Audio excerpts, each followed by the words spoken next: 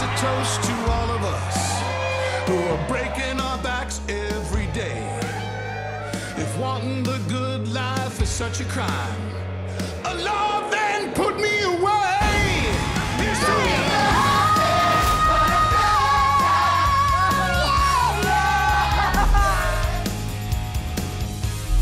In a musical, the music is the roadmap. The music is the reason to go.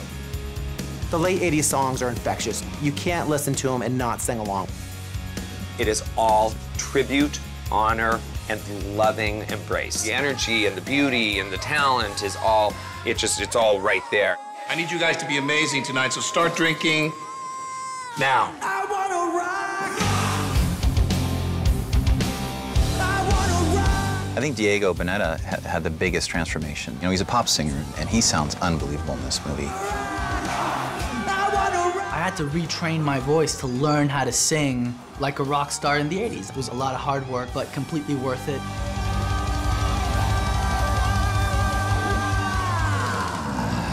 I really loved working with Julianne Hough. She's an amazing dancer, amazing actor. She has amazing pipes. I got to do some like seriously high notes and like growl off of it. That was just fun.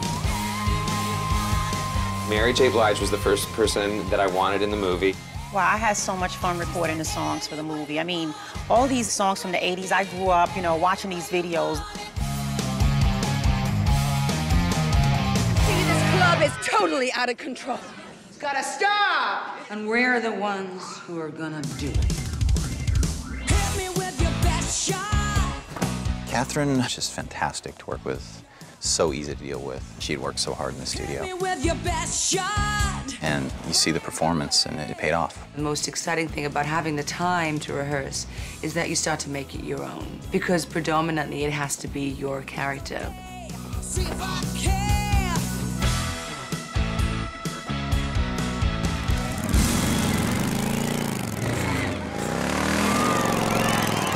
Love is like a bomb. Wouldn't it be cool if I got one of the biggest movie stars in the world to play one of the biggest rock stars in the world? Without Tom, it just wouldn't have been the same movie. There's just nobody else who could have done this. I remember the first time we heard him sing, I knew it was going to work because Tom inherently has a huge voice. He's got this outrageous 4-octave range.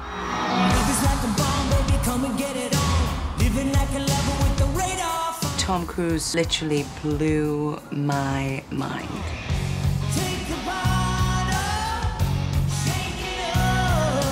He played that character full on. And he sang those songs, and he killed it.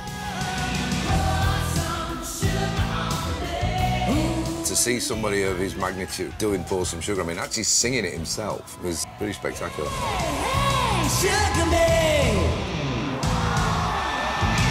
There's a part of me that thinks that everybody wants to see these big movie stars just rock out. I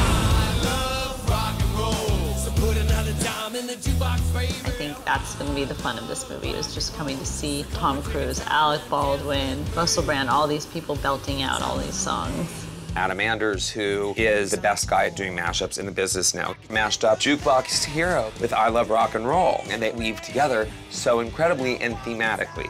It's interesting because you try to take the parts of each song that are most iconic and then find a way for them to work together as one. They turn out amazing. I am someone who benefits from the idea that no one really expects me to sing. So the expectation being so low, I think I'm gonna get by. Rock and roll. We built this city on rock and roll! Right? Yeah, we did. The mashup, We're Not Gonna Take It, and We Built This City on Rock and Roll was really put together by Adam Shankman to create a big riot scene at the climax of the movie where the Christian Coalition is trying to snuff out rock and roll and close the club, and the rockers are saying, we built this city on rock and roll.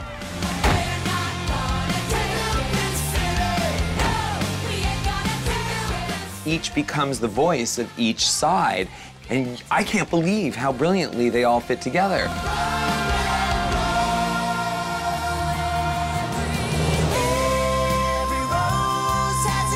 To be a part of such timeless, legendary records, it means so much to me, and I had a ball.